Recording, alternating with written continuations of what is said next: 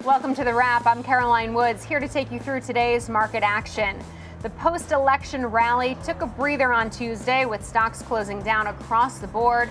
The Russell was the worst performer, falling 1.8%.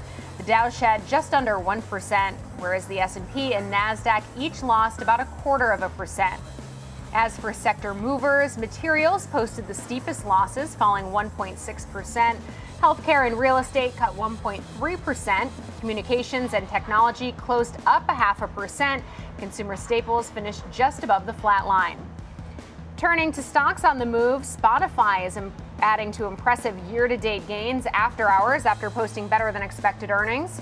Revenue rose 19% year over year. Monthly active users grew 11% to 640 million.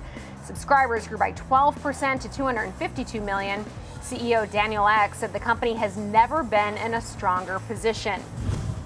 Shopify soared 21% on its strongest trading day ever after reporting record revenue of $2.16 billion. The e-commerce platform operator expects fourth quarter revenue growth at a mid to high 20s% rate compared to last year.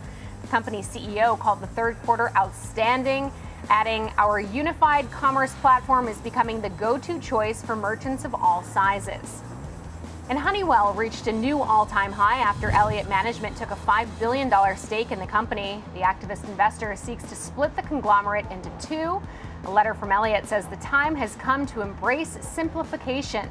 Elliott blames uneven execution, inconsistent financial results, and underperforming share price for diminishing its record of value creation. Tomorrow morning, we'll get a clearer picture on inflation with the October CPI print due out. After the closing bell, Cisco and New Holdings will report earnings. That'll do it for The Wrap. I'm Caroline Woods. Remember to tune in 24/7 to schwabnetwork.com.